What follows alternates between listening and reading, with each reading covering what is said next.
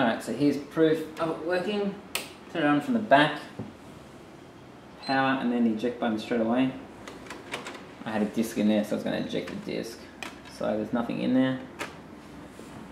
Dongle power up, you see a green and red LED. As soon as it does its stuff, it turns green. As long as you press the eject button, like a split second after you press power.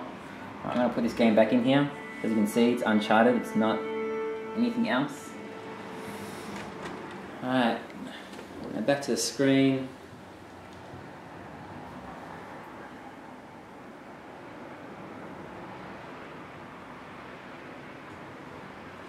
We've got a game. As you can see, there's Uncharted there. PS3 backup manager. Got a little flicker on the screen, now it's working. Little disclaimer, yes I agree. So I've got Little Big Planet on my hard drive, Ratchet and Clank, and then I've got Uncharted, which is the disc that I can choose to back up if I want, or just load from there.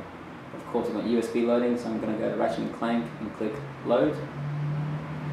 And it's going to reset the console. There we go. Now here's the proof that you've all been waiting for. Pop the volume. Oh, look at that, Ratchet and Clank, even though it's not in there, here's the reference it's in there. Alright, sound's working and everything. Load. Just to let you know, the official news website where we're posting all the info we can get is psxscene.com. You can see it at the bottom right hand corner of the TV screen there. And there we go. Is that proof enough for you?